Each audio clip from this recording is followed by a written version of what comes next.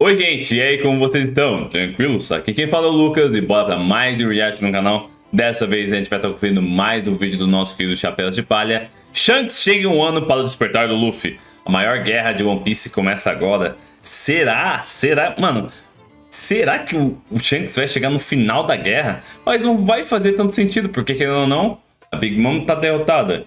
Teoricamente, se o Luffy realmente despertar a sua fruta, ele vai ter vencido o Kaido. Tipo, o Shanks chegaria ali pra quê? Só se o Shanks vilão chegasse para enfrentar Luffy despertado. Ai. Bora conferir então que o nosso querido Chapéus de Palha preparou. Lembrando que se você já é inscrito no canal, por favor, deixa o like aqui no vídeo, porque ajuda demais na divulgação. E se você ainda não é inscrito, seja muito bem-vindo. Inscreva-se, por favor, porque estamos com 10 mil inscritos. E eu conto muito com a sua colaboração, beleza? Então, go! Preparadas, senhoritas e senhoritos? Então, bora conferir. Shanks chega em um ano para o despertar do Luffy. A maior guerra de One Piece começa agora? Um dos nomes mais populares e importantes de One Piece é Shanks. Simplesmente Shanks. O ruivo. Nome sonoro e único, mas que não diz basicamente nada sobre nada. Ele não tem sobrenome, não tem ancestralidade, não tem nenhum traço de vir da nobreza ou de nenhum reino específico, ou pelo menos no seu nome não tem nada disso. Ele é simplesmente Shanks, o Ruivo.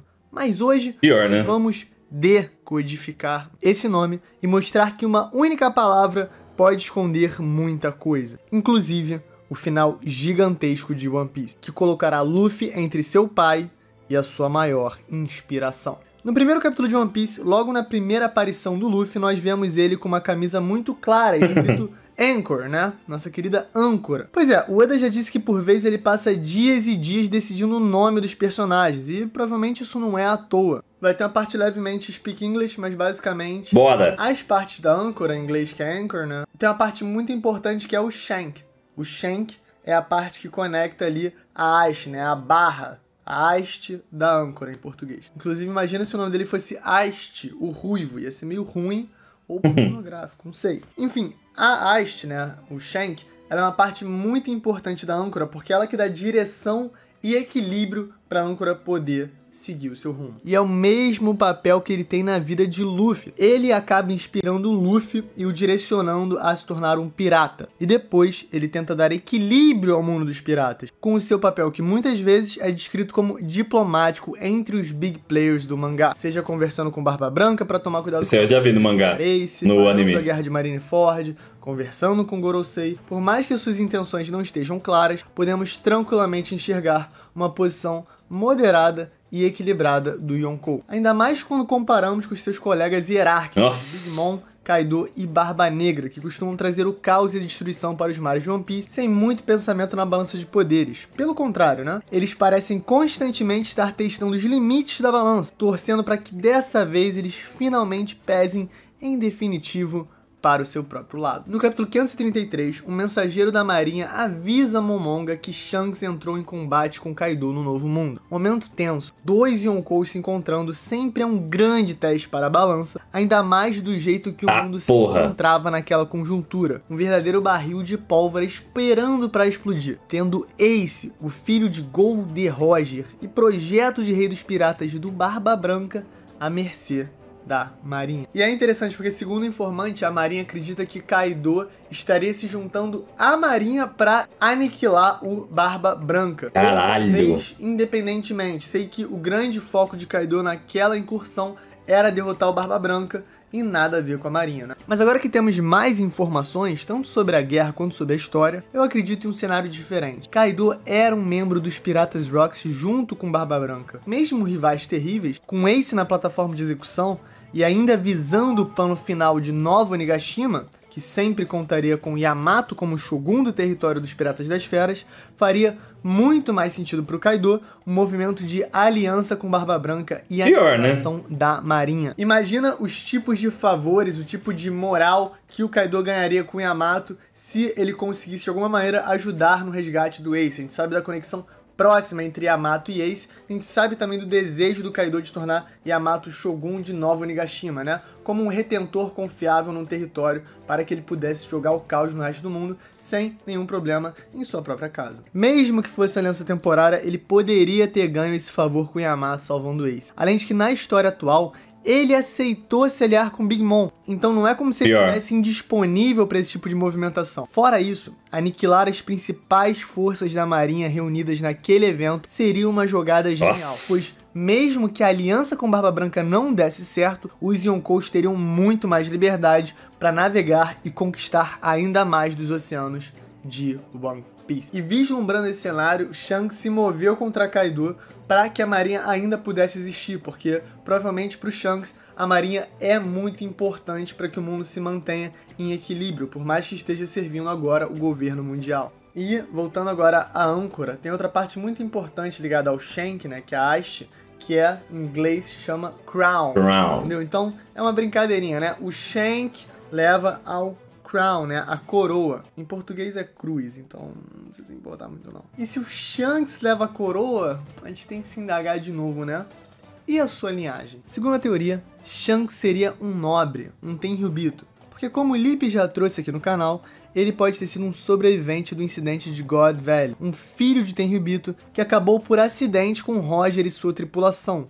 Ou até quem sabe, o Garp entregou ele, bebezinho, pro Roger cuidar, e é por isso que tantos anos depois, Roger entregou Ace pra Garp. Não será, velho? Muito mais sentido. Essa teoria, inclusive, vou deixar na descrição pra você checar depois, também diz que Rocks the Bug é uma possibilidade. A ideia de que, na verdade, Bug é filho de Rocks the Shebeck, e depois do incidente de God Valley, eles foram criados praticamente como irmãos, Bug e Shanks, dentro da mesma tripulação. Em um certo momento, quando eles eram ainda mais novos, Bug chama Shanks para fazer a parte de sua tripulação. Shanks se recusa de maneira meio zoeira, mas depois comenta como os dois pensam tão diferente sobre as coisas que é melhor cada um seguir o seu próprio caminho, né? Essa é a vida de um pirata, afinal. E Bug logo vira e diz: é engraçado ouvir esse papo de pirata vindo de você. Uma frase inofensiva, sem todo o contexto e a construção de mundo que o Oda pior, né? Porque agora parece que tem um sentido ainda mais profundo. Por que ele falaria isso? Se Shanks fosse de fato um tenryubito, e Bug estaria lembrando ele desse fato, enquanto o zoa por estar dando palestrinha sobre ser pirata. E tem outro momento curioso, quando Oden e companhia estão chegando em Laugh Tale, né, com Roger, para aquele momento Roger Hill e tal, Bug começa a ter uma febre muito forte e ele fica para trás, e o Shanks decide ficar para trás junto com ele. E aí nas anotações do diário de Oden está escrito: seriam eles melhores amigos ou inimigos mortais? Já foi estabelecido no mangá que os D são os inimigos naturais de Deus, como disse o Rocinante no capítulo 764. Óbvio que os deuses de One Piece são os dragões celestiais. Então, se realmente Bug for um D, talvez ele e Shanks sejam de linhagens inimigas. Nossa, é verdade. De um duplo sentido maravilhoso. No capítulo 233, na introdução dos Gorosei, os 5 velhos do governo mundial, eles parecem estar falando com certo contentamento a respeito do Shanks. Alguma coisa tipo assim, ele não pode sair do controle, mas o Shanks também é um pouco relaxado. Fora isso, em outro momento, é mencionado por eles como sempre são os D que causam problemas. E a gente também tem um capítulo icônico que Shanks decide se encontrar com os Gorosei em Marijoa durante o Reverie. Então é aceito para conversar por parecer ter algum status especial junto à elite do governo. O Shanks claramente é muito bem quisto e muito relevante. Ele já tá sentadinho ali com o Gorosei para conversar, por mais que tenha que manter uma aparência bem incógnita. Ninguém pode ver Shanks conversando com o Gorosei, porque imagina o caos que isso ia gerar no mundo. Isso pode ser interpretado como esperado pelo fato dele ser o Yonkou, um dos 4 piratas mais poderosos dos mares. Ou também pode ser interpretado pela ótica do precedente de Don Quixote do Flamingo. Alguém que tem sangue real e por isso tem mais liberdade junto ao governo mundial. Mano, será, velho? Tá alinhado ao governo. Hoje sabemos que ele atacou o carregamento do governo mundial, que era protegido pelo Who's Who e carregava a Gomu Gomu no Mi. Então é difícil ver Shanks como um aliado do governo. Afinal, Shanks significa equilíbrio.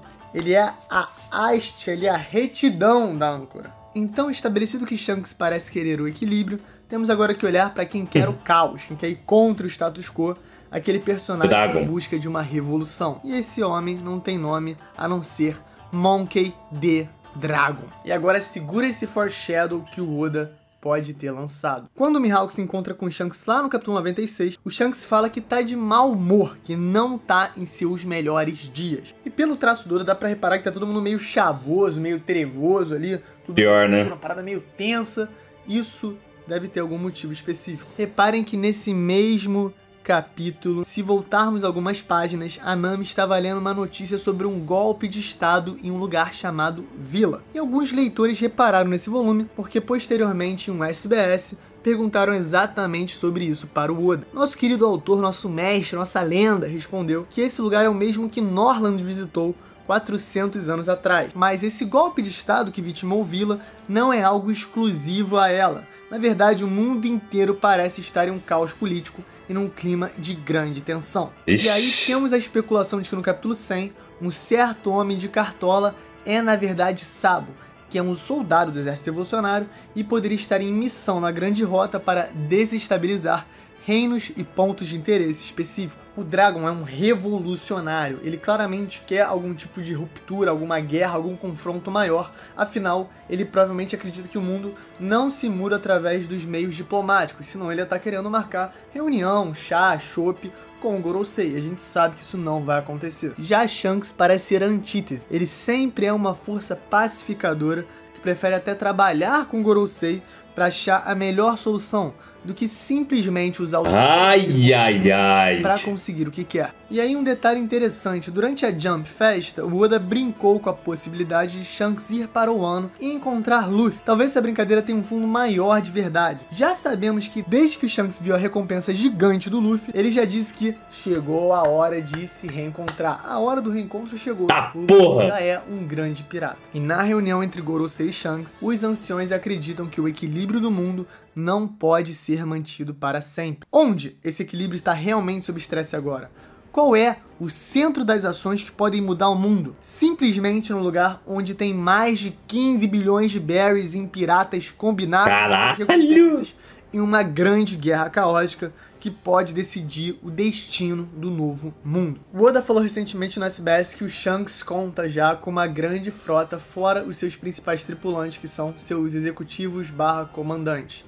A gente sabe também que o Gorosei, né, o governo mundial, já mandou uma frota, todo um regimento marítimo em direção ao Wano e que isso vai gerar algum grande confronto. Será que Shanks vai estar presente nessa situação, quem sabe com a sua própria frota? E quem garante que Dragon não pode chegar agora no final de Wano? Ele estava perplexo com o que aconteceu com o Sabo e ele pode estar indo atrás de respostas e lá é um bom lugar para achar. E aí a gente levanta os últimos pontos. Quem o Luffy escolheria? Quem ele ajudaria? Shanks?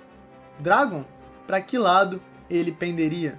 Essa dualidade sempre existe. Eu acho que pro Shanks. Dessa maneira, afinal, ele é filho do maior herói da marinha, mas isso nunca impediu ele de seguir o seu próprio caminho. E o foreshadow de One Piece também não esquece isso. A gente sabe que Dragon é oposto a Shanks. A gente sabe que o Garp odeia o Shanks. Ambos são D e eles são da família do Luffy. Mas o Rayleigh disse para os Chapéus de Palha em Sabaody: viajem e busquem as suas próprias respostas. Vocês lembram quando a Nami pediu ajuda pro Luffy? Bom, a resposta do Luffy foi: se esse quarto for o seu problema, Nami, então eu vou destruir esse lugar. Também temos a previsão de Madame Shirley, que é que Luffy destrua a Ilha dos Tritões. Mas, na verdade, essa previsão não é sobre apenas a Ilha dos Tritões. Talvez Marijoa seja o grande problema do mundo e Luffy vai destruir não só o Palácio dos Dragões Celestiais, como também toda a Red Line, reconectando todos os mares. 2,5 cachimbos para essa teoria. É o que eu daria, seria o meu rating. 2.2 cachimbos. 2 cachimbos e 2... sabe, 2 no terceiro cachimbo, talvez. Mas eu achei interessante porque tem muitos pontos conectando Shanks, Dragon e Luffy. E eu gostei também dessa coisa da âncora, né? O Oda usar uma âncora para representar o Luffy, sabendo que logo em seguida ele ia comer a Gomu Gomu no Mi e se tornar pesado que nem um martelo, pesado que nem uma âncora na água. Ia ser uma coisa típica do Oda de fazer, Mas claro, nós, fãs de One Piece, a gente tá com o olho já desse tamanho que nem uns nóia, procurando qualquer tipo de detalhe, qualquer tipo de inserção específica de foreshadow pra falar como o Oda é incrível. Então, galera, esse foi o vídeo. Top! Fala aí, galera, deixa eu estar aqui. Eu sou o Derek, tudo bom? Legal? Olá, Derek. Dá o like, dá essa moral. Sim, senhor. Aqui. Um beijo, um queijo pra vocês. Tchau. É isso, galera. E aí, gente, o que vocês acham? Shanks seria mesmo um Terubito? E Bug seria o filho do Spec? Mano, é muita informação, mas realmente faz sentido. Uma coisa que faz sentido é que tanto o Bug quanto o Shanks tenham vindo da ilha de God Valley, né? Que é onde teve aquela batalha entre o bando do Deste lá versus Garp e Gold Roger. E é bizarro pensar que, tipo assim, na batalha entre esses monstros, provavelmente muitas pessoas inocentes acabaram morrendo. Porque, tipo, mano, é uma batalha continental, vamos por assim dizer. E provavelmente o Shanks e o Bug eram crianças, bebês, né, provavelmente, né? E aí entraram pro bando do Gold Roger. Então, mano, de quem que eles são filhos? Realmente faria muito sentido se o Shanks viesse de uma família nobre, né? Ou se ele tivesse até o Dzinho no nome e fosse ao contrário, de repente o próprio Bug fosse um Terubito. Mano, é muito mistério que tem em volta desses personagens, né? E eu acho da hora, tipo, esse embate do Shanks, teoricamente era o cara mais galanteador, o cara mais comunicativo, quer manter a paz. E tem o Dragon, que é o cara que quer a revolução, ele quer acabar com o governo, ele quer acabar com o sistema quo que existe em One Piece. Então, seria esses dois embates. Eu, na minha opinião, acredito que é foda, porque assim, eu não sei se o Luffy, eu não sei se ele ficaria nem do lado do Shanks, nem do lado do Dragon.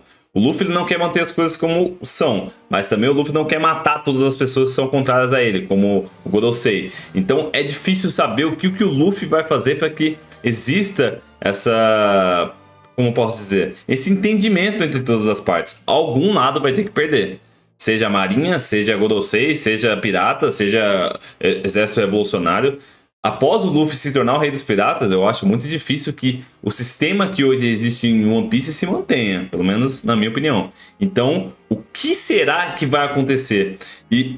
Puta, mano, eu não acho que vai ter uma batalha agora no final de Wano, após essa batalha que já tá acontecendo entre o Luffy e o Kaido. Porém, eu acredito que sim, a última guerra de One Piece vai ser uma guerra que, na minha opinião, tem que morrer uma par de personagem, mano. Tem que morrer muito personagem pra dar aquele impacto cabuloso de perda, pra você realmente saber que é uma guerra, a última guerra, e pra gente, mano, sentir o peso de todas as ações de todos os personagens que vão estar envolvidos nessa guerra. Beleza, senhores? Então é isso, lembrando que o terceiro link na descrição é o link do nosso querido Chapéus de Palha. Se você puder deixar um like lá no vídeo dele, deixar um like aqui no meu vídeo, é o melhor dos mundos, beleza? Então é isso, muito obrigado, valeu, falou e até o próximo vídeo.